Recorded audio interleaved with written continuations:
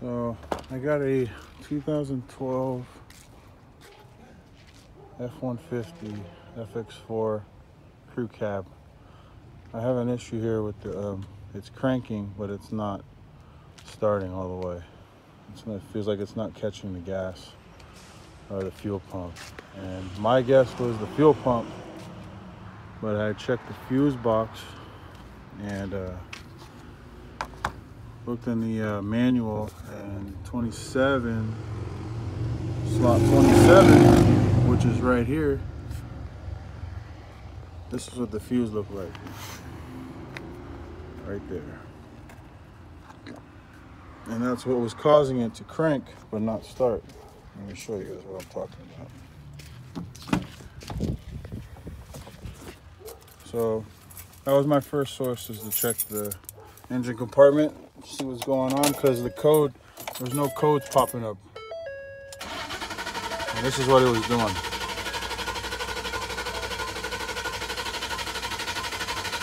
Got fuel.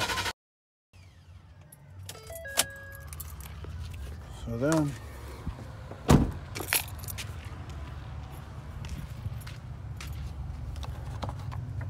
the 20 amp, so we'll take the one from here. This is the ABS.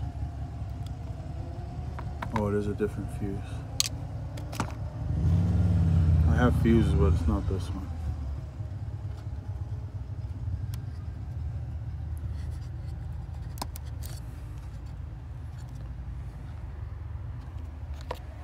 And I'll try it. Thanks for your help. You're welcome. And once you change the ABS fuse, make sure you put that back in, but put it back in there. Should work.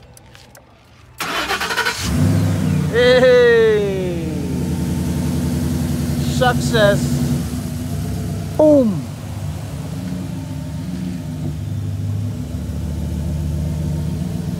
So if you have an F-150 and you have that crank issue, I told you.